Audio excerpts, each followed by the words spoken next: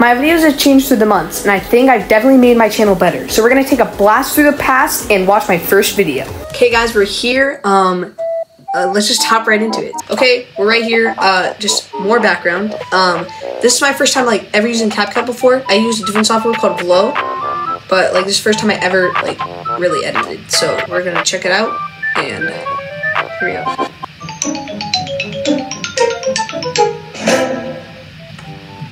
Okay, so that I went into a different project on CapCut, and I made like a couple texts falling down and the GameCube like thing going. That's why there's like a CapCut ending. And I will try not to pause it as much, but yeah, that's why. Hey guys, welcome to the first episode of V History, and today we're going to be learning on NES game, Excitebike.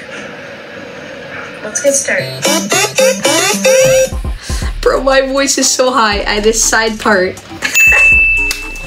My eyebrows is like insane. Okay, we'll keep going.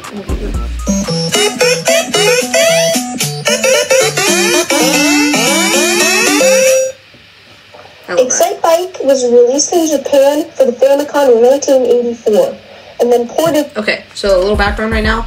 This is pretty amazing that I did this for how bad I was editing videos, I guess. But I took history off of Safari or whatever. I looked at like when it was made, who made it, and all those cool things. I thought it was pretty pro then. It's pretty cool now.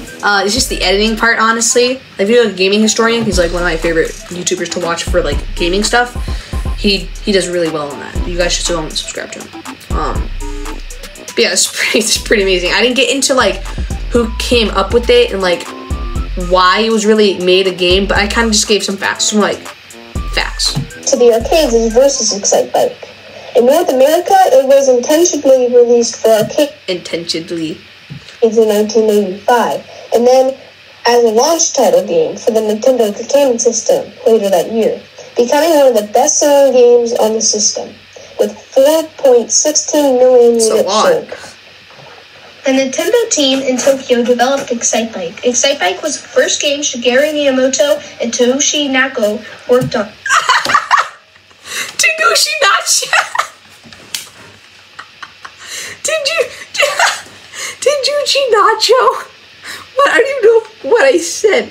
Oh my gosh. I can't believe this is posted on YouTube. This got like 38 views, which is actually insane. But, oh, Toyoshi Nacho, oh my gosh. Together. They would commonly travel to Tokyo. Like, what am I doing? I'm like, we're on the bed. To assist the team and stay down in Tokyo for a few days and share a hotel room together. Excitebike is normally worth out of the box loose $15. Out of the box loose?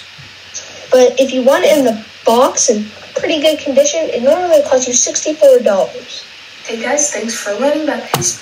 Oh! Okay, got it. Bro, I literally woke up like the next morning because I was like, I gotta get this video done before my mom wakes up. Because she was like, Nash, I don't want you recording videos right now. It's so early. So, my voice was like, thank you very much. Excitebike with me. Now, I think I'm gonna go and play some myself.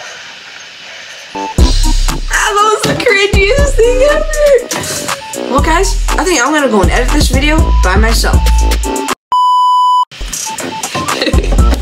Oh my gosh. And it shows the CapCut ending. So like that is very unpro.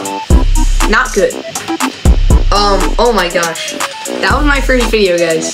That's freaking insane. They ask you how you are, you just have to say that you're... Wow. Dang, okay. Well, thank you guys for watching. I guess I could give you guys some feedback on it. I think I did pretty good for my first like video edited really. I did some Zuba. If you guys know what Zuba is, it's like over here. I don't know, there's an ad showing. I might leave it in the description. It's like the Battle Royale game. I really liked it. And yeah, I made videos about that. And then I had an older channel called Nash Gamer, and I deleted those videos, so I literally can't get them anymore. But like, I did Super Mario 3D World 1, like part 1 or something. No thumbnail. I didn't know how to put thumbnails on then. So like, it's really insane how much I've evolved like in 1 year. Cause like I did like my YouTube goals video, which that was like the 1 year anniversary, I guess, or whatever. Oh no, that was my 3 YouTube tips thing. But that was when like I came out with my Nash Gamer channel. So like it's been 1 year of me on YouTube learning how to make thumbnails and videos. And, so yeah, thank you guys for watching. Please make sure to like and subscribe. Leave a comment down below if you guys like this video and give me any feedback that you think I can make it better or whatever. And just make sure to subscribe and do a lot of cool things. So make sure to subscribe.